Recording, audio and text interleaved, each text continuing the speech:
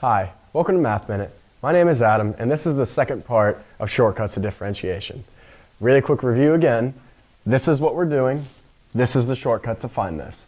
So let's start again with rule number 4 where we left off. So this has to do with variables as exponents. So if we have some positive constant a to a power x, this equals that same thing times ln of that base.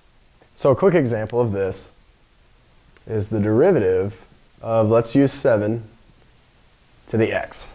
Now what this says is it's the exact same thing times ln of 7.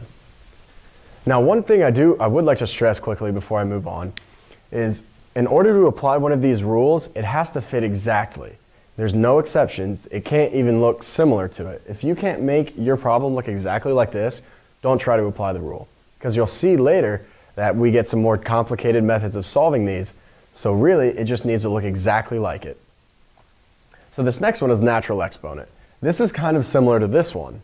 What it says is that if we have the derivative of e to the x, which e is that constant, that financial number, equals e to the x.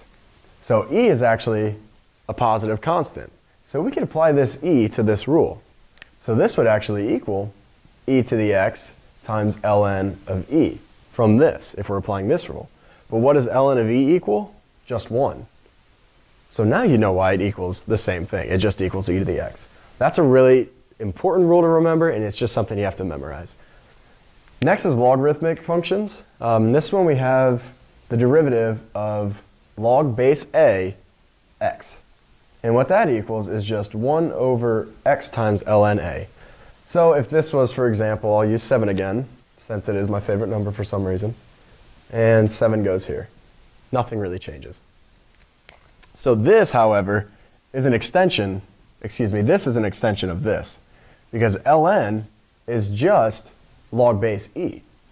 So if we applied this same rule to this, you'll see what happens. If we had the derivative of log base e of x, now applying this is just 1 over x ln of e. 1 over x times ln of e. And very similar to why this just equals e to the x, this just equals 1 over x because ln of e equals 1. So this is an extension of this. Okay. So the last one is trig functions, and I'm assuming there's a lot of you out there like me who are kind of afraid of trig. But just remember that sine goes to cosine, cosine goes to sine. But the second part, when cosine goes to sine, it becomes negative. There's a few ways to remember this. Just try to find some method in your head that you know that when you take the derivative of cosine, it becomes negative. There's different ways to do this. I like to look at it as the second one becomes negative. Somehow that works for me. I don't know. You'll find a method that'll work for you. So with this, just remember the derivative of sine equals cosine, and the derivative of cosine equals negative sine.